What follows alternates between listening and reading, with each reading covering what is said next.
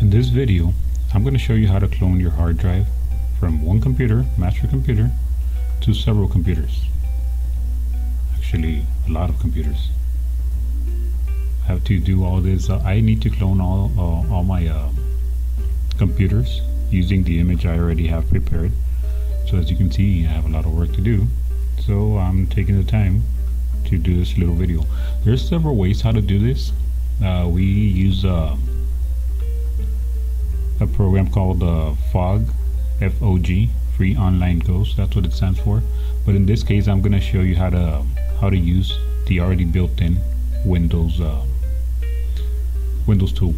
Right here, we have our main master image. So you go to Control Panel. When you're in Control Panel, you're going to go to Backup Your Computer, because that's already built into Windows 7.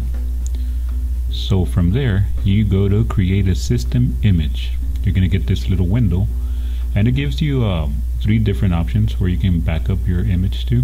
You can back it up to a hard drive, which we already have plugged in, to a CD or DVD. That will take like tons of DVDs, or a network location. You can do the share and the username if password is required. In this case, we're going to use our high-tech hard drive, and I'll show you why it's high-tech after a while. So it's going to confirm back up your settings. These are the 2 partitions we're going to back up, or the drives actually. It's going to say Windows is saving the backup. So it's preparing to create a backup. So here's my high-tech hard drive. So let's fast forward.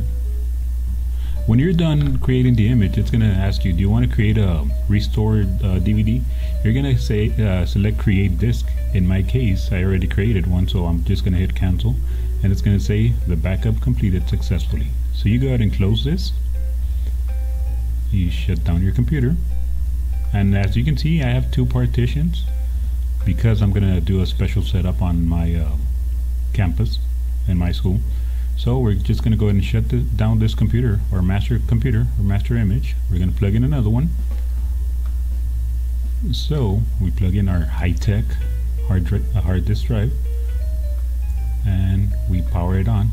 And we're going to boot off the disk we created earlier. So again, all these things are already installed in Windows Professional. I don't know about Home or other editions. We're going to boot off the DVD, and it's going to load the files.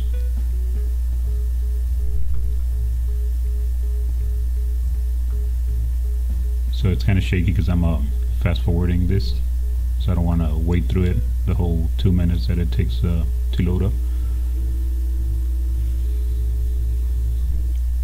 So after it loads, you're going to get make sure you have your hard drive or your device that you save your image to your computer.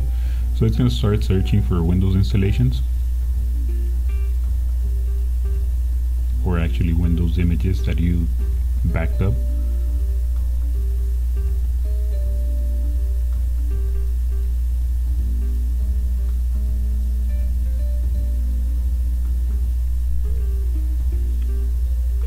I should have forwarded this as well, but anyway, it's already running. So okay, so there it is. It's saying operating system Windows 7, the partition size. That's what was found on the actual computer, but we're going to select restore your computer from a system image backup. So it's gonna look for it, and it found it on Abraham 8A, my external disk. Select the image. So there it is, the location. You can specify the drivers if you need, but it's not necessary because it's the actual same computer type and everything, same model. So we're gonna select that. It already found it, so if you need to find it elsewhere, you can select an image from the network or other places.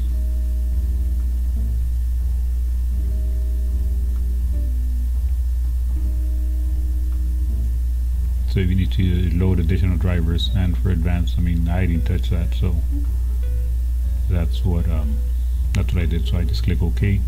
Next. Usually leaving the defaults the way they are, you should be good. So it's picking up the old name, and if you cal12, it's going to ask you that everything's going to be formatted. If you want to proceed, you can go back and retrieve your files. So it's going to take a while to re-image your computer.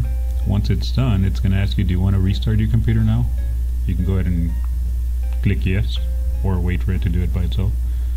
So yeah, once it's done, it's going to load up exactly the way the other one was. It's just going to make a clone because it's the same image. So you're able to log in, username and password.